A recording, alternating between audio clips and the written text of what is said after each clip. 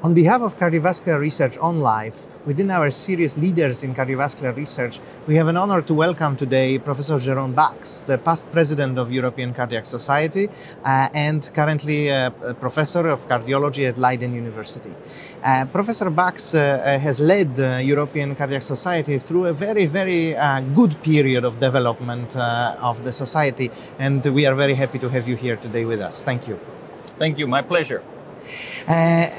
Professor Bax, what do you think is the secret of success in science? Is it ambition or is it talent?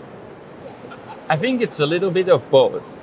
But what I think is the secret of success is what you see in every achievement, and predominantly sports. If you look at sports, what is the secret of success? 10,000 hour rule. That is the secret of success. Nothing fancy, nothing talent or whatever. 10,000 hour rule. The more time you put in something, the more successful you become. If you want to achieve something, you work 10,000 hours. I agree, and it's looking at the history, it's hard to find any other better response to that. And if you think about your own work and your own scientific journey, what would you consider your greatest achievement so far? You've done a lot of things, both on the level of developing society and developing your own research. What do you think is really the achievement? I think one cannot pick out one thing that is an achievement. I think I was privileged that I came in a place where there was all these different clinical possibilities. I worked in electrophysiology for 1 year, I worked in invasive for 1 year, and then I went to imaging, and then I brought it together, the clinics and the imaging. And bringing all this imaging together, the CT scan, the echo, the nuclear scan, the MRI, but really using it to look at clinical dilemmas and how imaging can help you understand it and better solve it or treat it. I think that's where we made, as a team, some achievements, and I'm proud of that. And you are a very achieved clinical scientist, but cardiovascular research is mainly basic science and translational. And for us, it's always a very important question, what basic science can bring to society, whether we can compete in public eyes with the clinical research. What for a clinical researcher does basic science finding mean? Okay, another thing that I always teach the young physicians that I work with and the young researchers is that I don't think so much as into compete. I think competition you do only with yourself. If you want to achieve more, you do more. If you want to, are you okay as you do, then you do like you do. But coming back to the topic of basic science versus clinical science, for me there's also no competition there. These two cannot do without each other. Every problem that we see has to go through a period of basic evaluations, basic understanding. And when we have that, we can take it to the clinical level. Here at the HA 2018 in Chicago, one of the success stories comes from a friend of mine, Sam Tsimikas from San Diego. He speaks about LP(a). I remember him. He took the entire journey, starting with basic science, and now brings it to a phase 2 clinical trial. That's how it should be. And that's how these two should work together, the clinics and the basic science. If we can now talk a little bit about European Cardiac Society, because under your leadership, European Cardiac Society has grown, and in fact, I can say this without any hesitation, has become probably the strongest cardiovascular society in the world. How was it achieved? What is the secret of that? Okay, again, I'm a little bit more modest at some of these things because these things are like pendulums. Sometimes they're all the way here and sometimes they're all the way there. And what you see, for example, so many years ago, AHA was the leading society. This Congress, there were 30,000 people.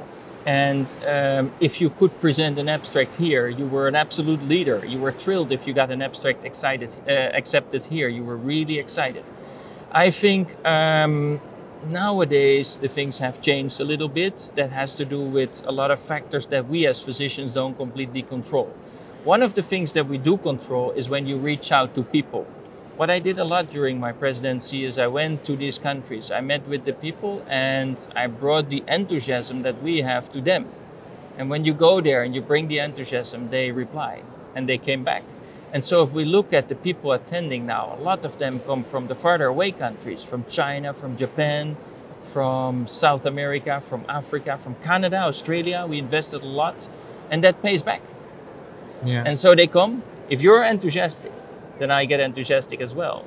And I think that is one of the keys to this success. Working with people is meeting with people, sharing with people. And if you approach it that way, then you see actually that your society is doing quite well.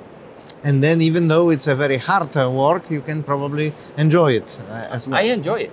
I enjoy it. Always when I go somewhere, meet with the people. And what I see also is that throughout the entire world, we're not so very different. The problems that you have in your country, I have in my country.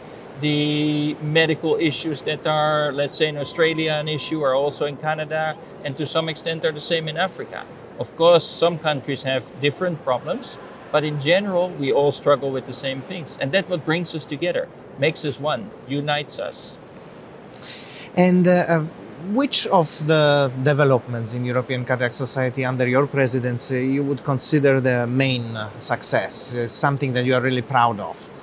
I think we did quite well with the meeting. Normally Yes. in Munich we have 26,000 and now we had 33,000. And of course you can be lucky, but this is not purely luck. This is reflecting the very good collaboration between the different physicians from the different parts of the world, but also us reaching out to them, bringing them to us. And what is important, and that was one of the, well, actually Dr. Braunwald gave the keynote at the opening ceremony, how we work together, industry and physicians, cardiologists. And that is the one chain that we should never break because we cannot do without each other. He showed in his talk, he explained that there were 5 Nobel Prizes in the business of lipids. And only when industry started to collaborate with the physicians, it took off like this. But before that, nothing happened. So I think what is key in the more difficult times as we are now, that we should not shy away from each other, but rather we should work together. Physicians and industry, industry and physicians. That's very important, that we never lose sight of that. Because all the innovations that we're talking about, the basic things, the translational, the innovations, bringing it to the patients, that only works because we work together. The full translation is the full journey to guidelines, in fact. Absolutely. Yes. Absolutely. And it requires cooperation of many elements. And Fully indeed, agree. Yeah.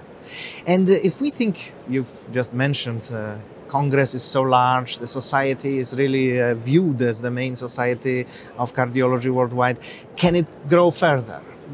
Which areas you would identify as potential, have still potential for growth? I mean, this is difficult. I think one should not always look at more, but if you ask for where can we do more, I think reaching out to the next generation. We started doing that more, and the next generation thinks differently than we do, acts differently than we do. They get confronted with different problems than we do. The burnout, major problem, hitting significantly the younger generation. So I think if we engage this younger generation, maybe we can do better. But for sure, we ensure continuity, bringing them to us. And in development of organizations such as ESC, do you believe more in a rapid change or in gradual? You saw the opening lecture that I did, and I showed this ship. And yes. I believe that if you're the captain on a big ship, you can steer 1 degree, and that is good enough to change the direction. If you steer more than 1 degree, your ship is going to capsize. So I think in the continuity of action, you do little subtle changes. If you do too much, you're going to result in problems. However, sometimes there is issues where you need to aggressively change directions. And these are the acute moments. We didn't encounter any of that, fortunately. So we could go little changes. And that's what we did. And the end result is that we strengthened and significantly consolidated what we have, bringing this to a very strong society. Thank you very much, Jeroen, for this interesting conversation. And thank you to our readers. And we encourage you to follow us on Cardiovascular Research online. Thank you. Thank you much.